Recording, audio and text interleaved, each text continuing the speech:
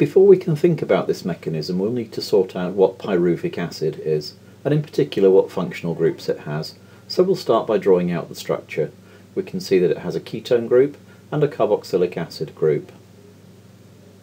Sodium borohydride is being used, so we should know that the reducing agent is the H- ion, which acts as a nucleophile using its lone pair, so the mechanism will be a nucleophilic addition.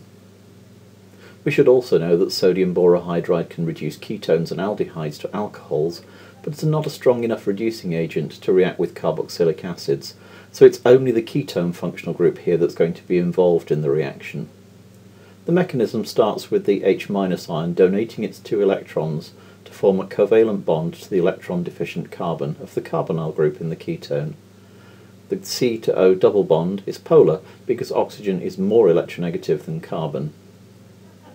As the new bond forms to the carbonyl double bond breaks heterolytically, with the oxygen gaining both electrons from the pi bond to become O- in the intermediate.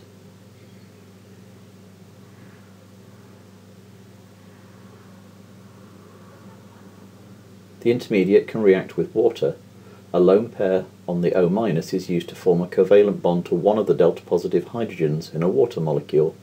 As this new bond is formed, the H to O bond in the water molecule breaks heterolytically, leaving a hydroxide ion. So the organic product is a secondary alcohol, still with a carboxylic acid group. We'd call this 2-hydroxypropanoic acid, but you probably know it better as lactic acid.